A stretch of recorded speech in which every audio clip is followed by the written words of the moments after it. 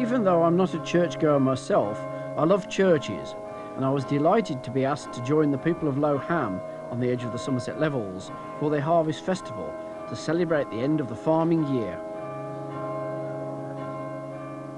This church is one of my favourites, and from here it looks like any other church. And welcome to our Harvest Evensong.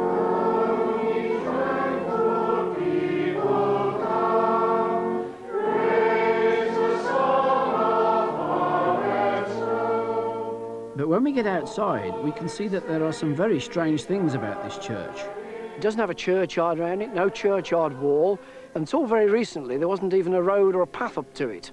It just sits in the middle of fields. In this programme, we're going to, with the help of the local people, look at this church and hopefully come up with the interesting story of why it looks like it does today.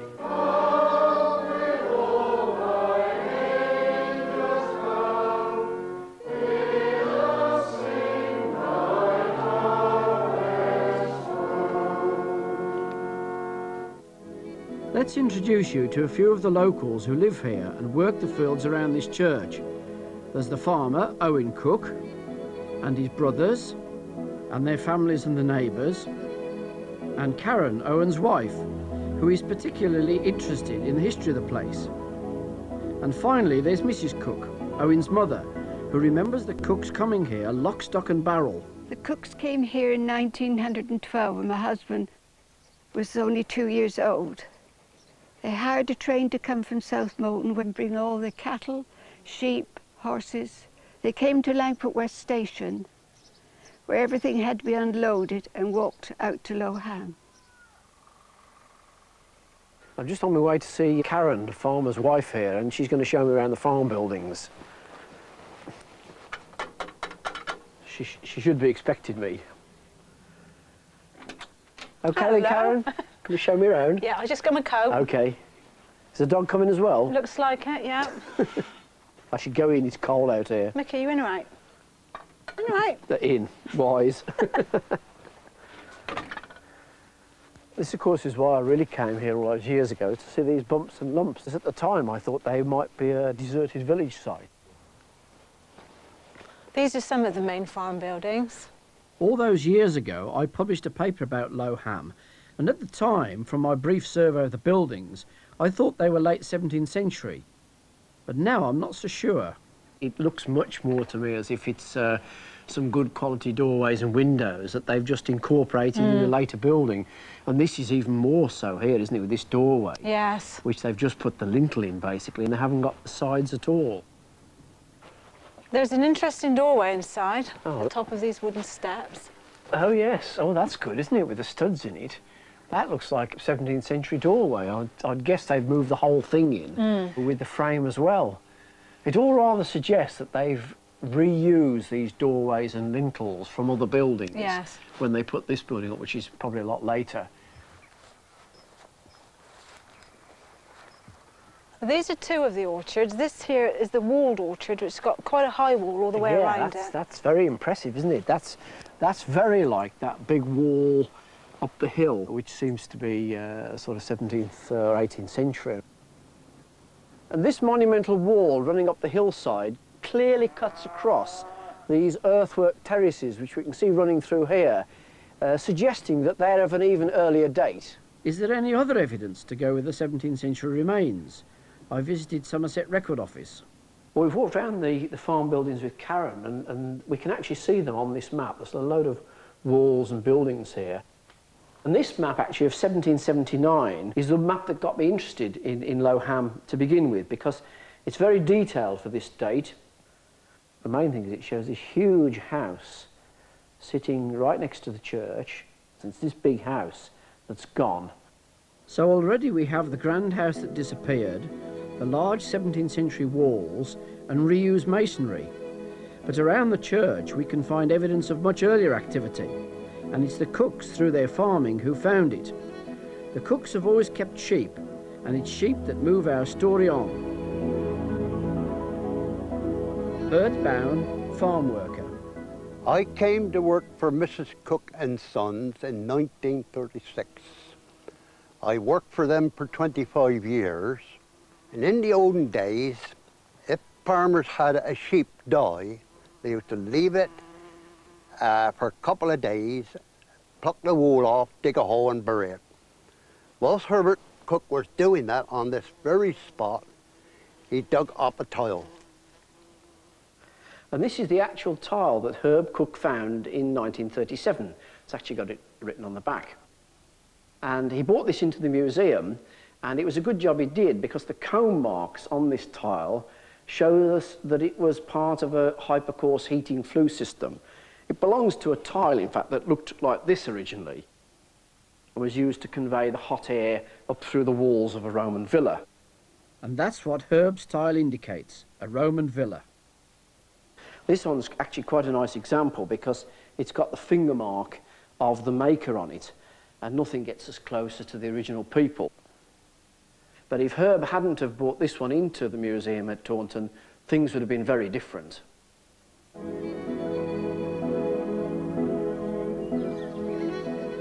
During the Second World War, we were told or ordered to plough up a field. This was the middle field of 5. My husband refused to do this, but did an acreage similar on another part of the farm. If we had ploughed that field, we would have ruptured a lot of the Roman villa that was found later. After the escape at the hand of the plough, the villa site to the east of the church was excavated. Bob Scriven. I worked on the Roman villa after the Second World War. It was very exciting, but all we were allowed to use the dustpan and brush and small trowel. And it wasn't just any old Roman villa. Molly Cullen.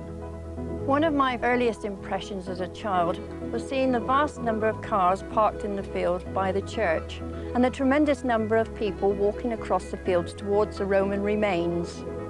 A few years later, I was privileged to actually see the mosaic being lifted. And where is this wonderful floor mosaic now? Steve Minnick, Taunton Museum. So, why is it on the wall, Steve? It's on the wall because we're dealing with a mosaic of quite a substantial size. And so you haven't got the room, I suppose, to put it on the floor anyway. That's right. Yeah. So we've put it on an end wall. Perhaps more importantly, why does it appear to be upside down? It was in the bath block. You came at it from what is in effect the bottom of the mosaic as it stands here. So you would have seen the main panels. Right. You would walk across, and at the top end there was a cold plunge bath. Yeah. And so as you left that, you would have got the images from the other side. Yeah. So we would have needed a cold plunge bath by then, wouldn't I think you're with right. Those two scenes on there. It's, as far as I'm aware, unique so far as mosaics in Britain is concerned, in that it tells a narrative. It tells the story of Aeneas and Dido. Aeneas was present at Troy when it fell to the Greeks. He'd been given the job of founding Rome and fled with his followers. On the way there, they're blown off course, and the ships depict their arrival at Carthage. The front ship has somebody handing over a gold torque, which is a present to Queen Dido, Queen of Carthage. The bottom panel shows the main characters. On the left, we've got Aeneas. On the right, we've got Queen Dido. The small figure is actually Cupid, who's in disguise here. And the totally naked female figure is actually Venus, who rather complicatedly is also Aeneas's mother. That's true. Venus decides that it would be a good idea to bring about a love affair between Aeneas and Dido. And the affair reaches its consummation, really, during the course of a hunt. There's a great storm, and everybody scatters to take cover, and lo and behold, Aeneas and Dido end up alone in storm-tossed trees and in each other's arms. Aeneas receives several reminders from the gods that he's supposed to be doing things other than lurking in Carthage. Dido, on the other hand, is utterly and totally distraught that he has left and actually commits suicide, using, unfortunately, a sword that Aeneas had given her as a present as the implement. So it's really a story about luxury and opulence and good living and sex, of course. I think you could probably view it as one of the most famous one-night stands in classical history, which had a very, very sad ending. Yes, yes. Perhaps we could.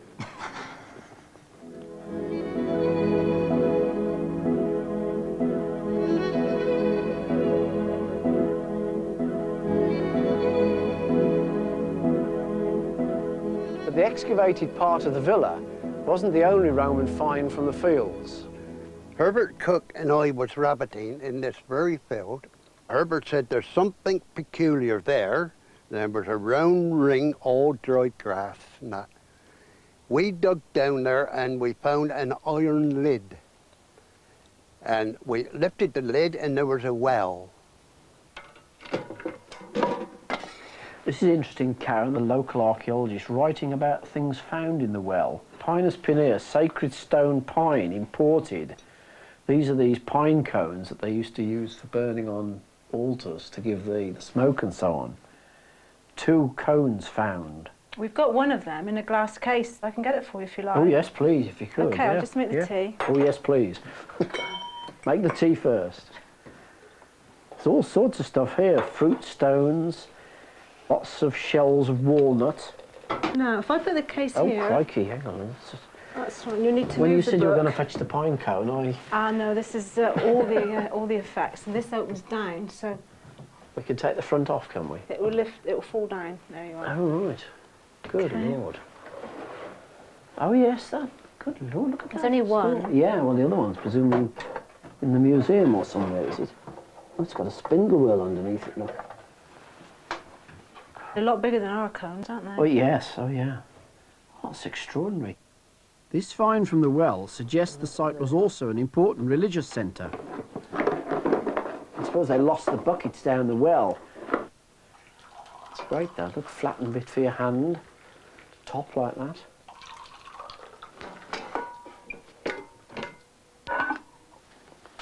These are obviously bits of the mosaic floors that were found, except that some of this is wall plaster as well. We found a lot of loose mosaic over in the outbuildings. What do you mean recently? Yes, just the other week when we were sorting out. Right, right. Have you got those? Yes, would you like to see them? Yeah, if you can. Get them. Now I've got my tea. Thanks very much.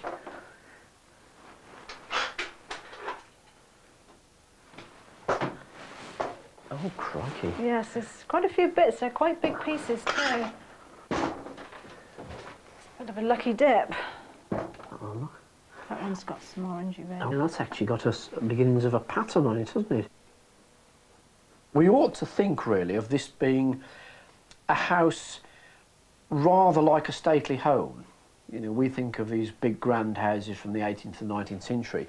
This is the Roman equivalent.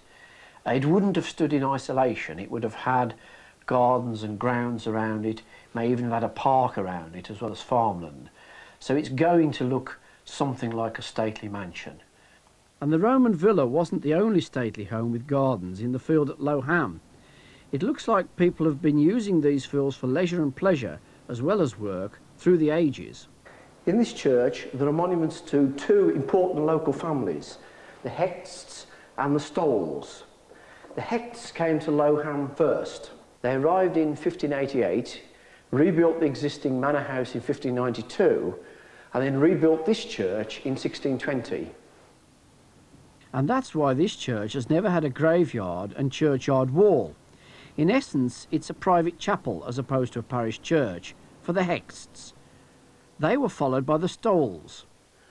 When the Stolls came to Low Ham, John, the second Lord Stoll, destroyed the earlier Hext mansion. We know the rough location of the Stoll mansion from the 1779 map, but where on earth was the earlier Hext mansion? We're standing on a hill here above the church, and it's called Hext Hill.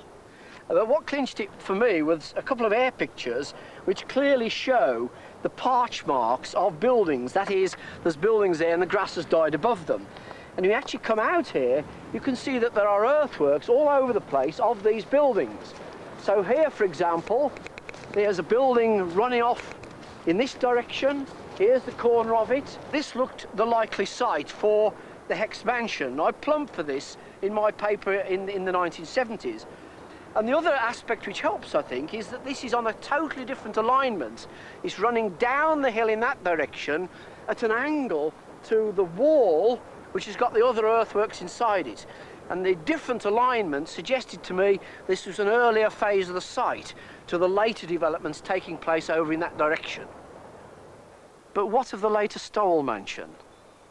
We have a description of this house because one of the first things we'd always do in Somerset is go and look at Collinson, which is the history of Somersetshire. And here in volume 3, under the entry for High Ham, we have a description of Low Ham, and this is in 1791.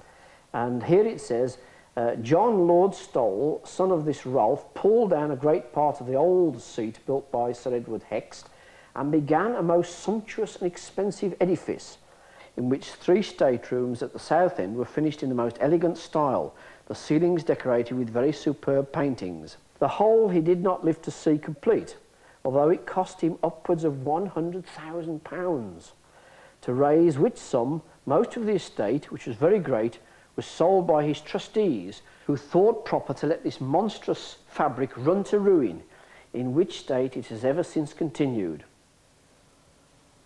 How did this sorry state of affairs come about? Karen Cook might have the answer in the form of the legend of the Low Ham fiddler, who was asked to play at a sumptuous Christmas ball. Fiddler played and the revellers begged for more, and the more exhausted he became, the noisier and livelier they became. The liveliest and noisiest of all was Lord Stowell. Finally the host took the fiddler to a golden bedroom, which had a strange and sinister smell, and as the fiddler touched the bed, it burnt his hand. Then the gentleman said, "This bed awaits Lord Stowell, whose sins are many." And as the fiddler stared at the floor in terror, he noticed that the gentleman had cloven hoofs. Well, that's what happens if you have too much of a good time. Lord Stowell was dead by the age of 24, leaving a reputation as a reveller, sinner and spendthrift, which has passed into local legend.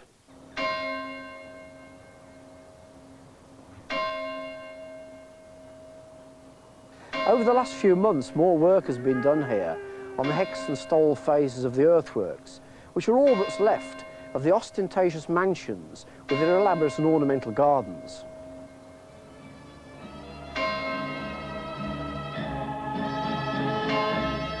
Every now and again you get a new face in archaeology who comes along and challenges some of your work. Rob Wilson North is such a face. He has just completed a new survey of Low Ham. Let's see what this young gun has to offer. How have you got on then, Rob? Well, here it is. Oh, brilliant.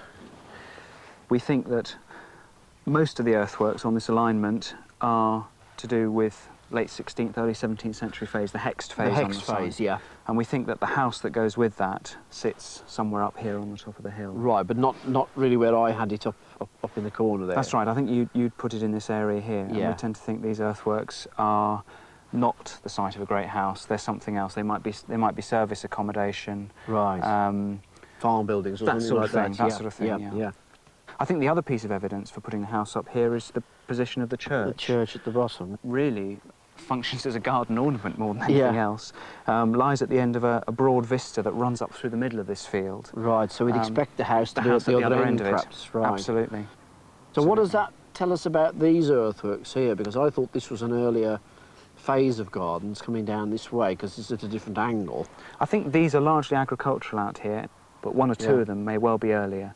For example, this feature here runs out into the next field and seems to relate to the villa complex, the Roman villa. Oh, right, so we might actually have bits of an earlier landscape showing through. That's very good, isn't it? That's so exciting if that's the case.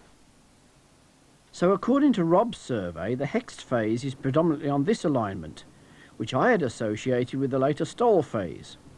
Where is the evidence in the earthworks for the Stowell phase then? So what happens then? I mean, these terraces are clearly cut through, aren't they? Yes, the big wall that runs up the side of this field cuts through the earthworks, there's no doubt about that. Yeah. And I think the reason for that is that this wall is part of the Stowell phase of the gardens. Right. And I think what happened in the 1690s when Stowell came to Low Ham was that he inherited a perfectly adequate existing garden complex. Yeah. And rather than start from scratch, he actually intended to rework the gardens. Right. So what we've got is a nice piece of evidence that supports us in that. It's a letter from the 1690s. We've converted the measurements that were given in it into metric, and we found that they fit very well with the earthworks. Across that particular block, isn't it? That's right. And certainly the overall, this big wall is the overall sort of length of the garden, corresponds very well with that letter. Right. Of course, the problem with the Stowell phase is that it was unfinished, so we don't quite know what the eventual intention was there. But we know they were reworking this section, and they seem to have been doing it very much in terms of reworking the earlier earthworks. Yeah. Well, we're obviously not going to fall out too much about that then, are we? There's a lot of new and interesting stuff coming out of that. That's right. Great. But where was the actual location of the house, and what did it look like? The 18th century map suggests that the Stowell Mansion's somewhere around here. Yes, we think the house was over behind the bales here. Right. In fact, if we got have a the look map there. yes, yeah. this is an extract from that map of 1779. So yes, it would have been sort of immediately the back of the church. This is the only representation we have of the house. I mean, are you happy with that? No, not at all. Not at all. We think it's the surveyor's imagination, if you like. It gives us a rough position, but it doesn't actually pin it down on the ground for us. Right. But by carrying out the survey, we've actually been able to pin down its precise site and actually to identify one or two pieces of masonry that appear to be still in situ from the original house. I mean, I'd assume there was nothing left at all. There are one or two bits left, well, yeah. Can we have a look at that? Yes, we're going to have a look. Yeah. It's not only archaeologists who discover the exact locations of disappeared mansions. The cooks used to keep a large Devon bowl, and used to keep it in a place called Bowes Court. And one morning, Herbert Cook said to me, "Will you come with me on Bowes Court? The bull has fallen through the floor." And I laughed. We came out, looked through the gate there, and there was the bull that had fallen through there, and it was looking at us. So we got down, put a wagon line around its head, 4 or 5 of us pulled out. We noticed that it was full of water, and eventually Herbert and I got with a boat, and he had his torch, and he looked, shining all the way around, and in the eastern wall we found crevices where we think they might have stacked barrels, and we think it may have been an underground cellar. We've got 3 half columns here. That's good, isn't it? Yes, they're wonderful. Yeah. There are actually 3 of them. One, second one there. The best one and over one in here. the corner. God, yes. So I think what we're getting is half columns, probably supporting the basement floor of the house. So we're actually in the cellars down here. Well, why didn't I see that? I mind you, I never came round and paddled through this lot. That's probably the reason. I mean, we're talking about an area 27 metres wide and about 60 metres long. That's a hell of a lot bigger than I thought it was. I think what we have to remember here is that Stowell was incredibly wealthy, and that whatever he was building would have been state-of-the-art. Right. So I think that and high fashion. So I think in terms of reconstructions, we could look at other houses around here of a similar date. Yeah. But it's going to be a very big place. I mean, if it doesn't survive today, it'd be a sort of major country house. Yes, absolutely. National Trust and visitors and all the rest of it. Yeah. Yes. And there is one more hint as to how grand Stowell's mansion was to have been, the gatehouse. Removed in the 19th century to another mansion and subsequently cut off from it by a bypass. Stowell did say he wanted to have the best house and the best wife and the best horse in the west of England. Oh, right. Well, the house is pretty impressive. It I wonder what is. the wife was like. And that's the story of Low Ham, and its church stood in the field. It didn't always stand alone, and in its heyday it was an ornamental feature to great mansions in their grounds. And if you think of the Roman villa, then these fields have been home to at least 3 great mansions with their ornamental grounds around them, 3 pleasure domes.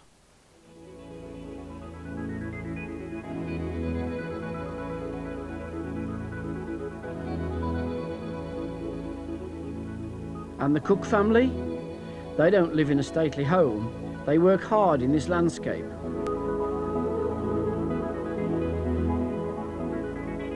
But like its past inhabitants, they know how to use it for pleasure as well, with their annual steam rally. Low Ham's hidden tradition of a landscape of pleasure lives on.